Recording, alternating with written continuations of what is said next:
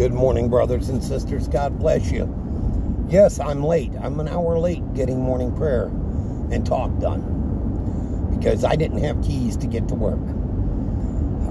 Yesterday, I lost a day at work because I didn't have keys to the landlord's vehicle. I'm not mad. Disappointed, frustrated with people, yeah, but I'm not mad. Flustered, but not mad. Perplexed. The logic of people. I ask for help, and it's a crime to ask for help. I get people wanting to protect what's theirs and wanting to keep what's theirs in good shape. But what I don't get is the games that they play. Had everything worked out last Wednesday night, my car would have been running again, and it would have been running fine.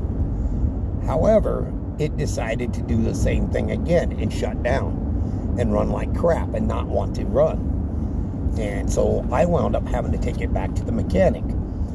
He's had it since Friday. Granted, the weekend is his, and I'm not going to sit there and fault the man for taking the weekend off and taking care of his family and the farm, because that's what I do on my days off, is take care of my family and the farm. But there wasn't a word Friday at all in regards to what was wrong with my car. Still. And I get that, and like I said, whatever this car is doing is weird. I don't have a clue because I'm not an HEI mechanic. I don't understand HEI ignition systems or these modern computer engines. Give me a set of points, plugs, and wires, and a carburetor. I understand it. But you put an injection system on it, or a computer that controls the timing, and I ain't got a clue.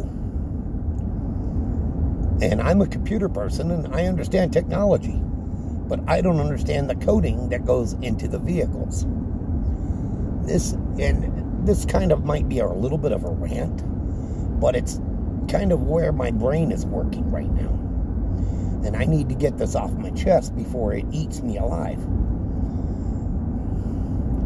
Now, I'm on my way to try to keep my job and pray I don't get walked out of there fired with everything going on. That's my concern, is getting fired because I can't get to work. And granted, I was sick Thursday. I mean, my throat was so raw, I couldn't breathe. I couldn't get rid of the dirt that was in my lungs. And so I was exasperating actual dirt, chunks of dirt out of my lungs. That's what I was battling Thursday. And I spent the whole weekend fighting whatever was in my lungs. So it's been, like I said, it was a battle. But I'm praying that God keeps this door open for me and that this is what God really wants. Because it's killing me with the mileage, the time, the stress. God hasn't opened a door closer to me. And He hasn't said, this is what I want to give you.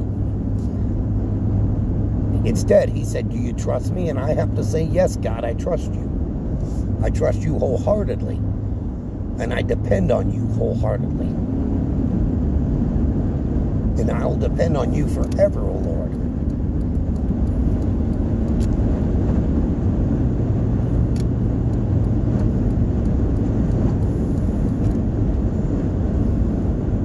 I'll trust you, O Lord, in all things.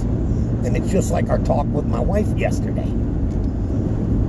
But something's got to give, because the cost of living is so high that it's almost impossible to build anything up. Because every time I get a chance to build it up, or I start scrimping and saving, just so there's an emergency fund, it gets wiped out in one repair or two auto repairs. Here comes our bump. Give me a few seconds, guys. There it is. And then people tell me, well, you need to save up for an automobile. Huh. Easier said than done. The logic behind people thinking that I'm just wasting my money and just spending it frivolously. It's, this is the kind of mentality people have. Oh, well, you can't seem to get another vehicle. Well, maybe you should save money. Maybe you should learn to not spend money so much. I wish it was that simple. Every week, my wife gives me a list that I have to get. And it's important that we get it. There's bills I have to pay. My storage building over in Pueblo, I still have to pay. My car insurance, I still have to pay. I just spent $70 yesterday. Almost $70 just to get a birth certificate so I can transfer my license to Colorado. Just so I can register my vehicle again. Because Colorado doesn't recognize a New York enhanced license. So, to make myself legal and to make it proper and to follow the rules, I'm getting my license changed. I'm getting everything done appropriately. But when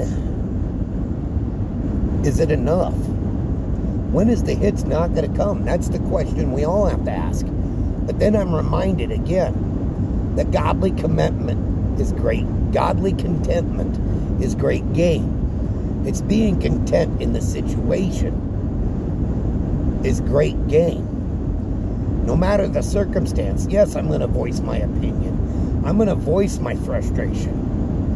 But I'm still going to trust God. I'm not going to deny His power. I'm not going to deny His authority over the situation. I'm not going to deny His will be done. That would be foolish.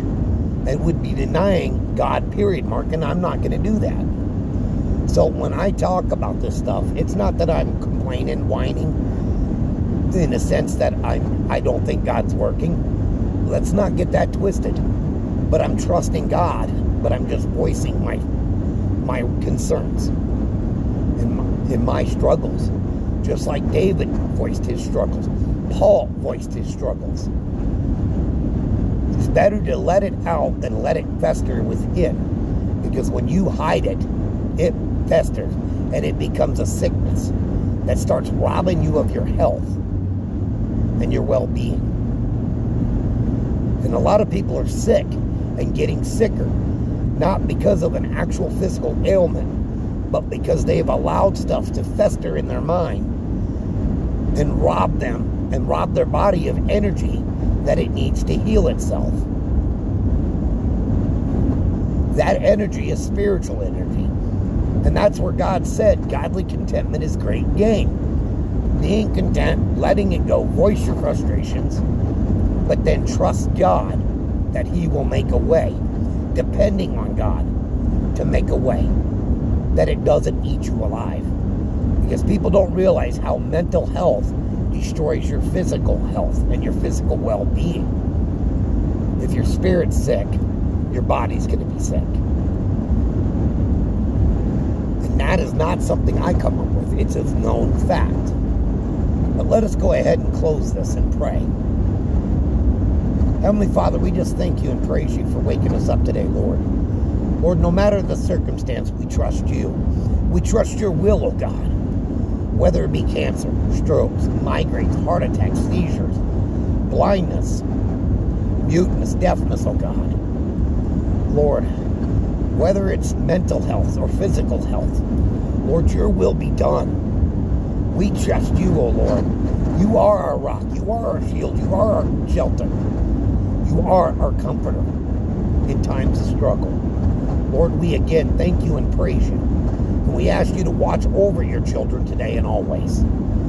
Guide their steps and bless our enemies. In Jesus' mighty name, amen. Love you guys. God bless.